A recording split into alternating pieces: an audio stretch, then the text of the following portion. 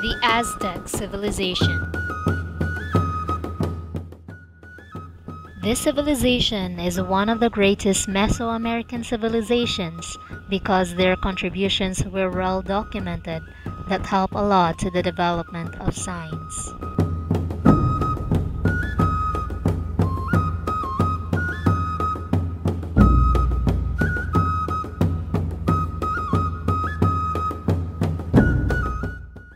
Number 1 is mandatory education. All well-attended schools, especially children. Here's the reference of mandatory education. Education was free regardless of the social class. Telpocali schools prepared boys using different weapons for war, while Calmicac schools prepared the noble boys to be leaders in the military, priesthood, and government. Girls were instructed in the housekeeping, religious tradition. Second one is chocolates. Here are the sample.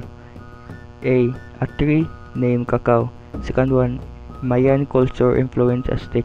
Third one is cacao beans as gold. And the fourth one, Spanish meet the Aztec Empire.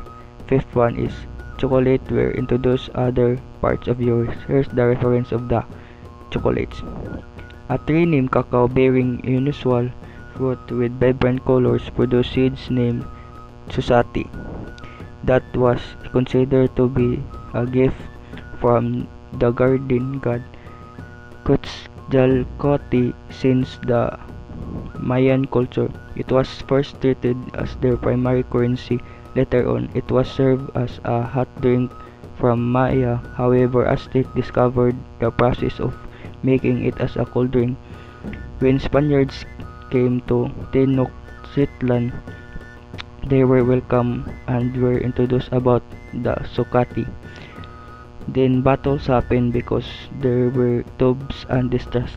Despite the unfortunate events, chocolate continued to live on and were added some flavors when it was spread to some parts of Europe, unlike Italy and France.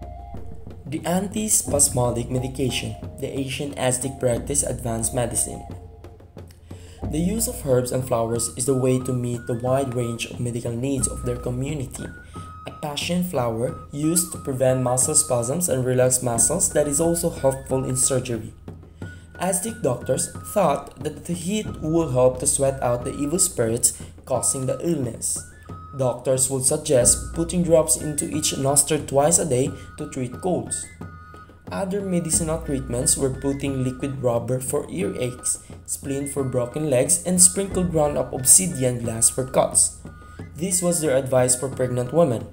Chewing a gum would prevent their child's mouth from swelling, and looking at the sun during an eclipse, it was said that their baby would be deformed if they did. The practice of medicine within the Aztec civilization was a family practice that would be passed down through the generations. The Aztec practiced surgeries, used herbs and rituals to cure the sick. Chinampa. The word chinampa comes from the Nahuatl or native Mexican word chinam metal, which means reed or twig mat. Chinampas are a Mesoamerican agricultural system of artificial island or hydroponics that date as far back as the 12th century Common Era in the region. They were known for their widespread use by the Aztec society, who existed between the 14th to 16th centuries Common Era. The chinampas were floating, artificial island gardens that were called floating gardens, but were actually stationary. The gardens were usually constructed side by side with a canal in between them, which gave an illusion of a floating garden. Chinampas were created by interweaving reeds with stakes beneath the lake's surface, creating underwater fences. Usually, raft-like structures were built. Then, earth and various plant materials were added on the top of create chinampas.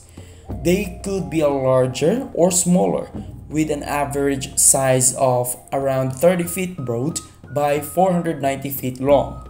Along with the other organic material present in the water and the canal system, the water from the lake beneath the ground gave nutrients for the soil. Aztec calendar. The Aztec or Mexica calendar is the calendrical system used by the Aztecs as well as other pre-Columbian peoples of central Mexico. It is one of the Mesoamerican calendars, sharing the base and structure of calendars all throughout ancient Mesoamerica.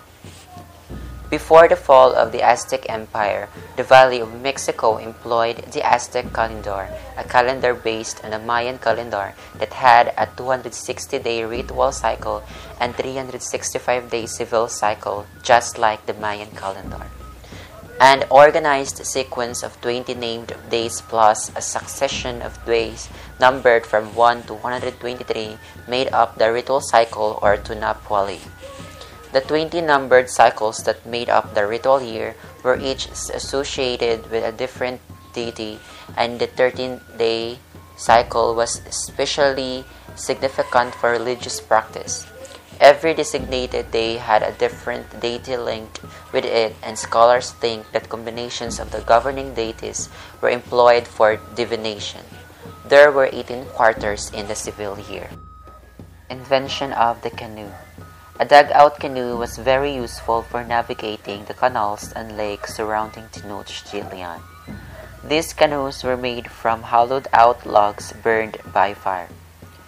The Aztecs' main city, Tenochtitlan, was built on an island in the center of a lake. Due to the abundant amount of water, a logical and practical transportation system was canals. Indeed, when the Spanish first saw it, they called it the Venice of the New World. The canals were dug with simple hand tools, and canoes were made by burning out the center of the trees.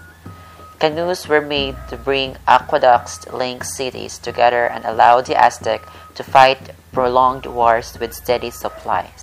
Thus, the discoveries and kind of living of the Aztecs were adopted in other locations of the world until today.